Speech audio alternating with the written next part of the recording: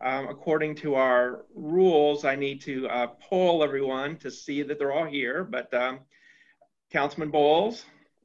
Present. Councilman Milliken? Present. Councilman Magnato? Present. And Councilwoman Magnato, and Councilman Mullinax?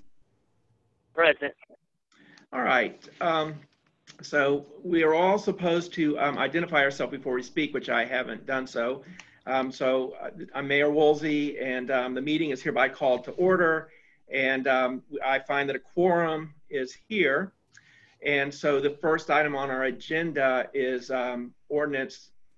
Emergency Ordinance 3 to 2020, and an ordinance to amend our emergency ordinance pertaining to emergency meetings.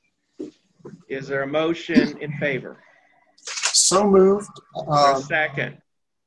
Second. Okay, so it's been moved, and actually, I guess we need to, Councilman Milliken made a motion in favor, and Councilman Bowles seconded. On our agenda, we're supposed to identify ourselves before we say anything. Oh, sorry. That's all right. And so, any discussion? Emergency ordinance pertaining to emergency meetings. Is there a motion in favor? This is Dan Bowles. Sounds like there's some feedback going on. Okay, so it's been moved, and actually, I guess we need to, Councilman Milliken made a motion in favor, and Councilman Bowles seconded. On our agenda, we're supposed to identify ourselves before we say anything. Oh, sorry. That's all right. And so, any discussion on emergency ordinance pertaining to emergency meetings? Is there a motion in favor? This is Dan Bowles. Sounds like there's some feedback going on. Okay, so it's been moved, and actually, I guess let's. I think we need to. Made a motion in favor, and Councilman Bowles seconded. On our agenda, supposed to identify. This is Councilman Mullinax. There is Councilman Bowles is right. It's a bad feedback. Yes. This is Bowles again. It just stopped. Oh, good. Okay. I think, can you all hear me? Yeah. I think what happened is I started live streaming this to our YouTube channel, and there's a little bit of a delay. And so when I was doing that, that's when that started. So I've undid the live streaming, and I'll just post it to our YouTube channel after the meeting. Okay. Okay. Sounds good to me. Mm-hmm. No comment.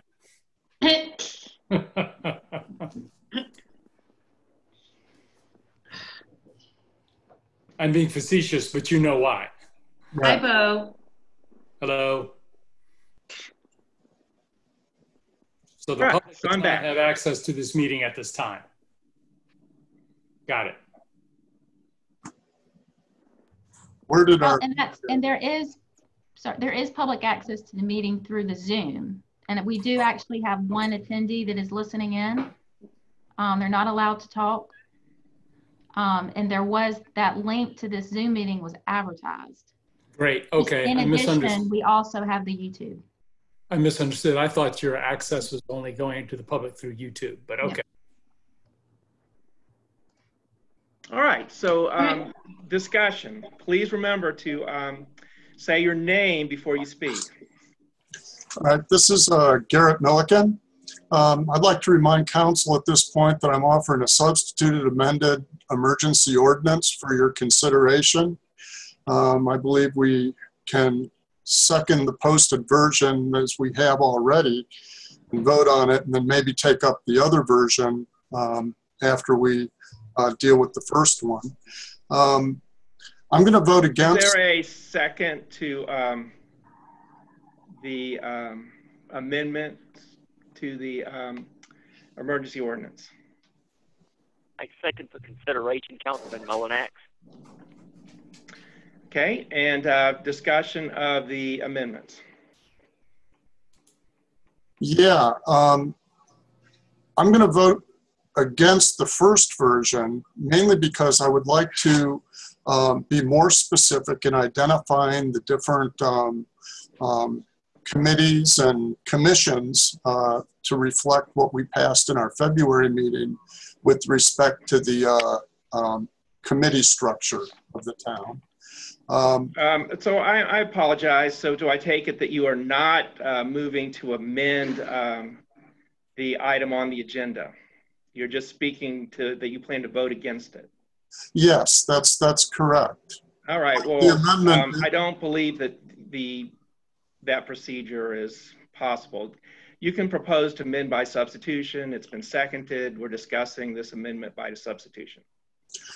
Okay, so by substitution, you're talking about the proposal that I put forward earlier? That would be the substitution? Okay, do I need to make a motion for that substitution at this time? I took it that you did. Okay. And then Councilman Mullinax has seconded for consideration. Councilman Mullinax, let's all remember we say our names before we speak, which I haven't been doing. So this is Mayor Woolsey. Oh, okay. Okay. Okay. Now, sorry. So I'll recognize Councilman Milliken to speak to his amendment. All right. I guess if we were to compare the two versions of this emergency ordinance, the one that I'm putting forward here is different from the initial one because we are actually going to exclude Planning Commission and the Board of Zoning Appeals from being included in these electronic meetings. I feel that the reason for this is because we don't have the opportunity to allow the public their due process in the deliberations with respect to changes in planning and zoning. Also with respect to BZA. BZA is a quasi-judicial branch. It has a very set series of steps involved, and I just feel that it's important to include the public in those deliberations. I think that on the side of the developers and the side of the property owners, I think that they could wait 60 days until we revisit these emergency ordinances, at which point we could get back to normal with our Board of Zoning Appeals meetings and Planning Commission meetings. I think that all the other meetings are fine. The town council meetings are fine. The citizens committees are fine. These are things that can be done electronically because we generally don't have a lot of public participation in that. The public is invited to participate, and we don't have a public comment period in any of those meetings. So there's a difference in the commissions versus the councils and committees that we have at the town. And that difference has to do with, I think, the need for public participation with the commissions and Board of Zoning Appeals. Any further discussion? I have a question, Councilwoman Mignano. I have a question. Is there any way that we could address adding the public participation in via these electronic meetings? Like, is there any way that we could do that logistically so that we didn't have to postpone them? So this is Mayor Woolsey. Yes, it is possible to allow members of the public to speak at through Zoom or calling into these meetings. And of course, the ordinance in itself provides adequate access for the public to provide comments to council or to the BZA or to the Planning Commission by sending letters or emails as would be usual. My view is that the governing body of this town, the town council, any rules for public comment, which we do have, that are appropriate for us would be equally appropriate for the Planning Commission and the BZA. I would note that the Planning Commission or the BZA does not have generally public participation in their meetings any more than town council does. That those bodies do allow for an opportunity for public comment, but there's really no reason why that public comment cannot be done through written means by emails, though it is also possible that we could allow oral public comment through technical means. So I have another question. This is Councilwoman Mignano. But sometimes like with the BZA, and the planning, there's like a back and forth between the public and the commission. So, and I understand that as proven by the fact that you don't see my picture up here, some people are more tech savvy than others. So, and some of the people that I've seen at planning and BZA are older and may not have the technical wherewithal to be able to participate like they normally do. I'm just trying to get a feel. Do you know what I mean? Do you understand what I'm saying, Mayor? So this is Mayor Woolsey. No, I guess I'm surprised that the Planning Commission allows members of the public to participate in their discussion. I understand that the BZA, there are people who give testimony, that is the member of the public that might have a case before the BZA.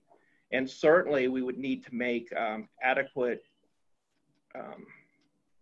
make a method for those people to participate. It's not simply making comments, written comments about what's going to happen, but the general public for these, especially the BZA, the general public should not be participating in a judicial proceeding and helping making the decision.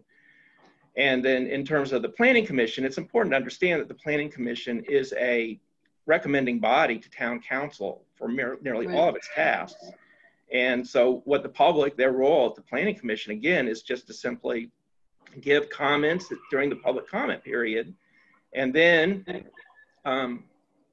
the Planning Commission itself undertakes their deliberations just as town council would.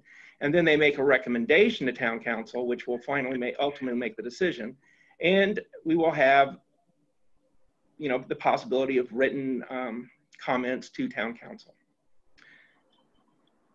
This is Councilman Milliken. One of the big differences also, I guess the reason why I'm more accepting of having town council meetings go on with business, we have a fairly regular schedule. I think that our residents have a pretty good idea that on the third Thursday of the month, we're going to probably have a council meeting at 7 o'clock. So that's something that is a known factor. The problem that we have with PC and with BZA is that if we look at the last year, Planning Commission met 3 times, Board of Zoning Appeals met 3 times.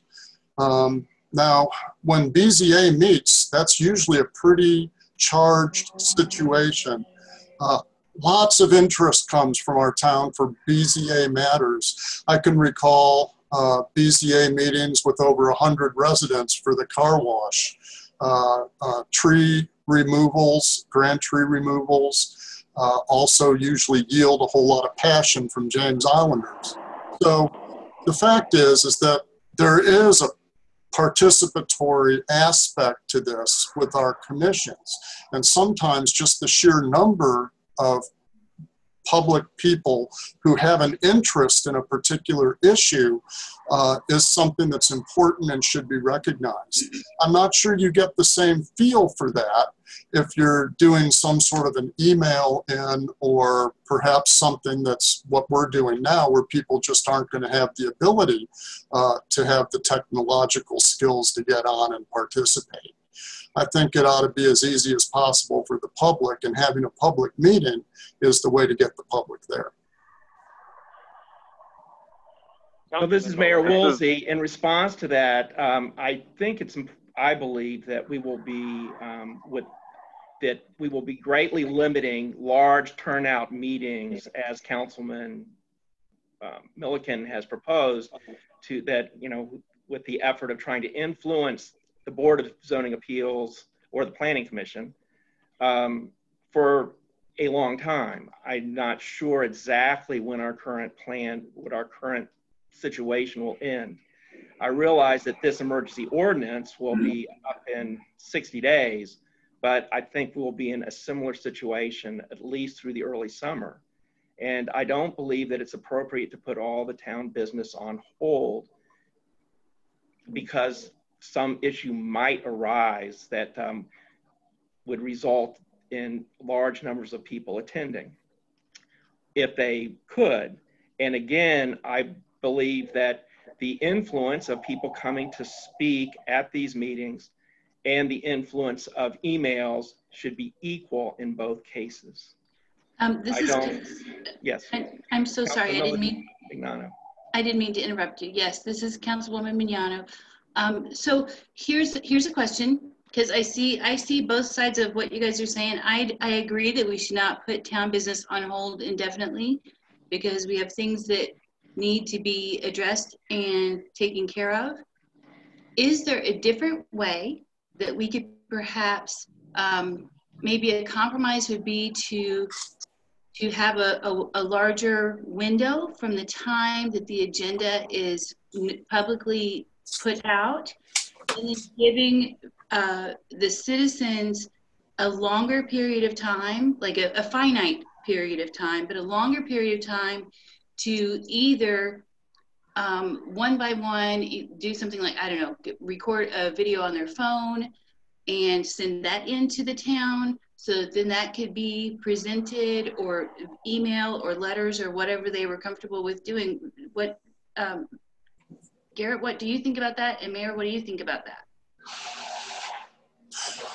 Garrett Milliken, I think that that's a wonderful idea, but I'm not sure that people will actually participate with it. It would be more of the onus on us to really do a good job of getting the word out and publicizing the types of issues that are coming before Planning Commission for their consideration, as well as BZA. I think we would have to do a much better job of getting the word out in advance so that people are aware of what's going on in a timely manner where they can send a letter. A lot of times these things come up pretty quickly, and it's hard for people to really marshal their thoughts into a way that makes sense, and even harder for them to get it down on paper and to us. So I think there's the town of James Island. The meetings that this ordinance applies to are regular meetings. It is true they would apply to any kind of meetings we have, but the BZA and the Planning Commission are already required to have public hearing notifications. So they are required to provide substantial notice. Now, some of the activity that we need the Planning Commission to work on involves workshops for the comprehensive plan. Right. And so this would be the members of the Planning Commission talking to the planning director about what sorts of things should be in the comprehensive plan. This isn't passing changes in the comprehensive plan, just discussion of that. Right. And I believe it's desirable for them to continue this work. All those such meetings have public notice requirements, and we have to note them, and the public has to be available to the public. But if this ordinance passes, they can continue their work in electronic form. And then for BZA meetings, again, there's public notice requirements for any BZA hearing. The BZA and the Planning Commission don't just meet at time to time. In general, they have regular scheduling meetings. They meet, monthly. It's true that they cancel those meetings when they have no business. We are not allowed to cancel our meetings when we don't have business. I'm so sorry. This is Councilwoman Mignano again. So I guess I'm proposing perhaps that we amend the mayor's suggestion to allow for an extended amount of time between the agenda presentation to the meeting, to allow for these extenuating circumstances that we have, so that people could have more time because they're having to do different things. It's one thing for me to show up and talk. That's easier than me to have to figure out how to do a video and send it in, or I think that we should allow for a little more time between the two. What, does anyone else have any opinion about that? Well, Councilman Mullinax here. I have just in general, I agree with a lot of what Councilman Milliken is saying, and you to some extent too, Councilwoman Mignano. I feel that there's some. If it was up to me, this would apply to town council meetings too, because we've had town council meetings that have been highly charged and highly attended to, and I can think of about 3 or 4 that come to mind. And I feel that there should be direct citizen participation in all our meetings. Now, of course, we have to meet on emergency issues such as this. So town council definitely needs to meet situations such as this. But I am really against discussing regular business during at least the height of this pandemic, and at least just give us a 60 days. We can always, pivot on this as time goes on. But that's just my opinion. I just kind of wanted to put that out there on how I personally felt relative to, the town council meetings as it related to the BZA and Planning Commission. That's kind of all I had to say. This is Councilman Milliken. I think that Councilman Mullinex has a good point, that perhaps what we need to consider are things that are more germane to our situation at present, which is an emergency situation. I don't think building a gas station or cutting down a tree is necessarily an emergency situation right now, and that there's probably more important things that we need to be considering with respect to taking care of our citizens. So I agree with Councilman Mullinex with that idea that perhaps we only need to do the essential things that are related to the emergency at hand, rather than considering other things that may not be quite as pressing. So I would tend to agree with that notion. So this is Mayor Woolsey. So we're working through our budget procedure. We need to complete our budget. We should complete our budget before June 30th. We have substantial work to do along those lines. The Planning Commission does not remove trees or put in gas stations. And so that is only, and I don't believe that all the BZA's business has to do with gas stations or trees. So I think that we can work in this situation and have public comment through electronic means. And by that, I primarily mean people sending us emails or letters. And we can allow the public to participate electronically in our meetings, and that our best approach, the best way to handle this situation is to do our regular business, to continue to operate as best we can, and that doing so electronically is a safe manner, and rather than try to put everything on hold for the next 2 months. Councilman, go ahead. Councilman Bowles. This is Bowles speaking. Is there not a way to parse through this stuff and say that, for instance, a BZA variance request or something where the interested party wants to have a hearing and show up, can we not separate those and then just let business as usual move forward electronically? So if someone feels that they want a hearing, they can request it for later, or they can request it by different means while still allowing the meetings, the regular meetings, to move forward.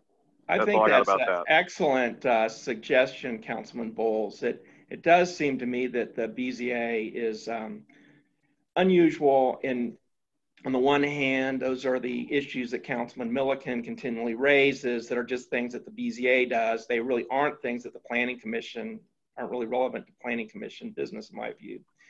And that I really believe that town council needs to move forward with some of our work, that, that putting everything on hold for 60, the next 2 months, I don't think is particularly wise. I would hope that we would have an April town council meeting electronically. And then I got to admit that the other advisory commissions that I consider most of their work not completely pressing, but there's no reason why they shouldn't be able to meet electronically. But on the other hand, I do understand that with the BZA, particularly someone who has a request, if they want to insist that if they want a public meeting and therefore postpone until that's feasible, until that's safe, that seems reasonable to me. Another way to deal with this is I would ask that we vote down Councilman Milliken's change, go back to the original document and change it just to remove the BZA. And then we will come back with some suggestion about the BZA that may, that we'll consider at a later date. I think that's a reasonable, Councilman Milliken, I think that's a reasonable suggestion, Mayor Woolsey. But I want to also come back to Councilwoman Mignano's suggestion about potentially extending the notice period so that people can get more time to respond to agenda items. If we can incorporate that into our language of the proposal, that would be useful, I think. And Councilwoman Mignano, I'm so sorry, Mayor. I agree with Councilman Milliken. Maybe, and I'm not talking like a big extension, but like we normally have a week's notice. Is that correct? So the agenda comes out on Friday, so it's 6 days, right? Comes out the close of business Friday for the meeting on Thursday. So is there any way that we could stretch it to like 10 days or even 9? Could we do a 9-day window between the agenda and the meeting?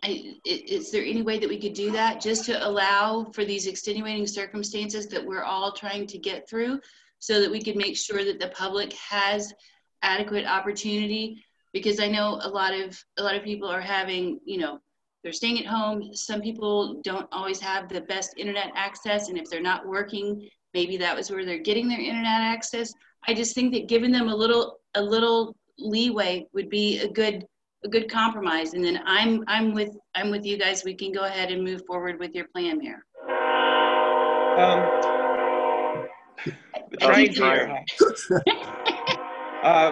You're not on the track. I feel a little uncomfortable discussing changing the timeline on agendas without asking the town administrator and the town clerk that we're proposing that they get everything together earlier. Though your proposal is really for it would be we would get the agenda out in like maybe Wednesday. Councilwoman Mignano. And we would need to change the date by which council members submit agenda items and so on.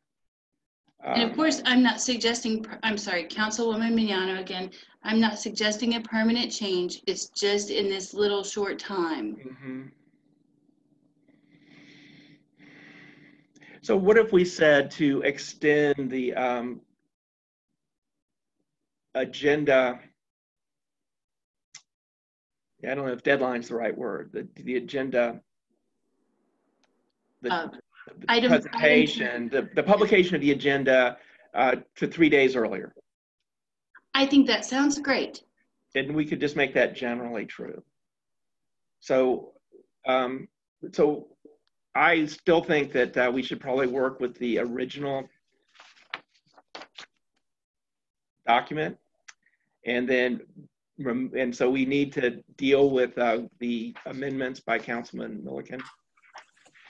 And I would recommend that we vote those down and go to the original document and make those changes, drop the BZA, and just that statement that this policy does not apply to the BZA, and then just understood that we will come back with possible changes, proposals for the BZA. And then also another additional item is that we add 3 days, that the agendas for meetings will be presented 3 days earlier than otherwise required. Does that sound reasonable? I think so. Councilwoman Mignano speaking. Yeah, Councilman Milliken, I think that also if we can just get the correct names of our councils and our committees on there too, that would be helpful also. The actual names would be helpful because then we'll know what we're talking about. Okay.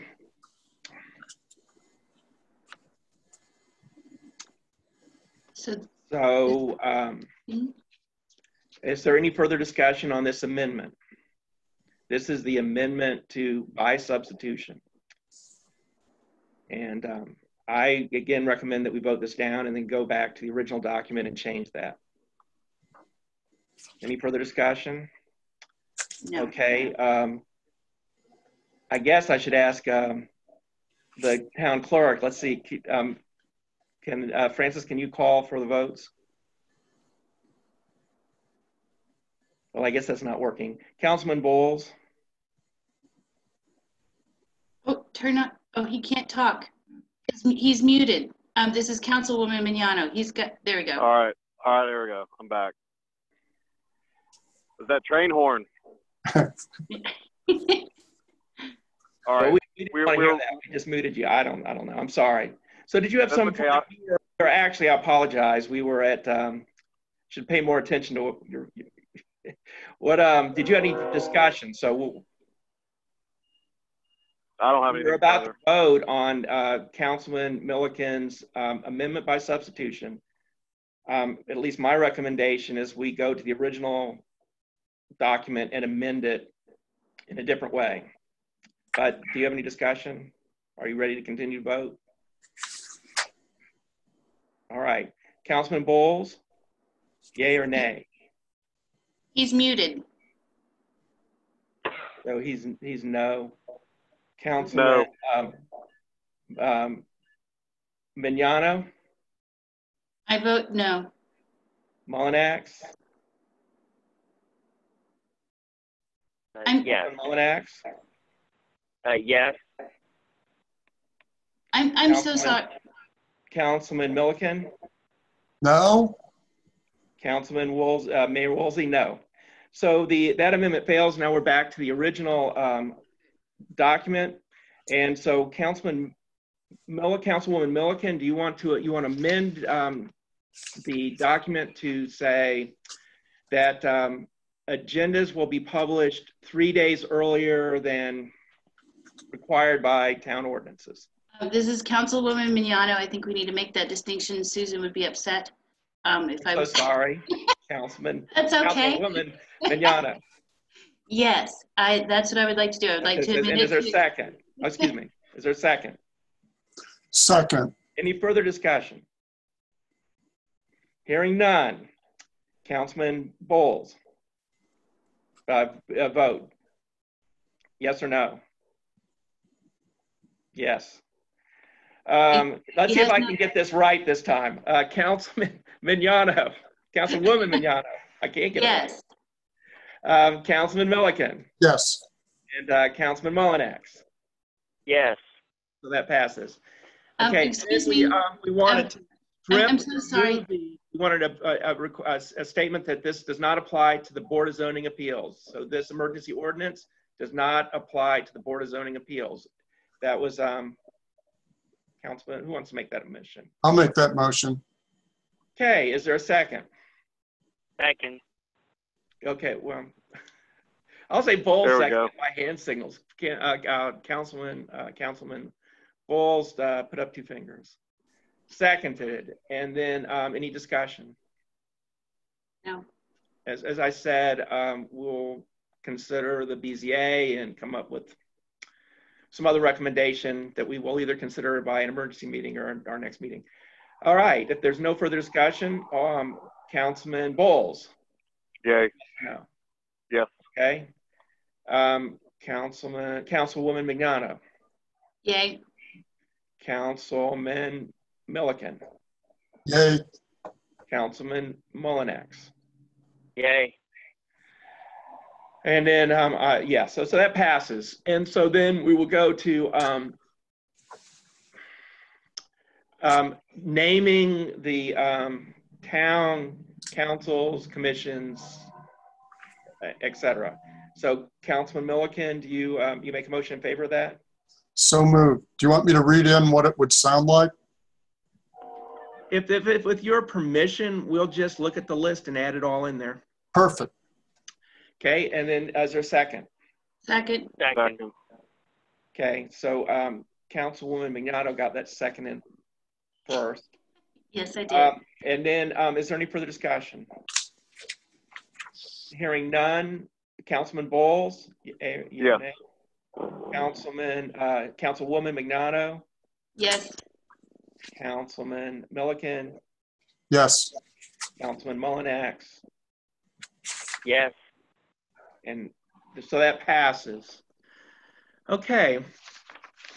Is there any further discussion? That's all the business that was on the agenda. This is Bowles. Everybody stay safe. Wash your hands. Yes, Likewise, Exactly. take care of everybody. absolutely. So I think we had one person besides us that was listening. So they can, you know, it's There they are. gonna get Yes. it's gonna get dangerous out there. We just need to continue with our social distancing. Thank you. Meeting's Yes. adjourned. All right. Thank you so much. Thank you. Thanks, guys. Bye.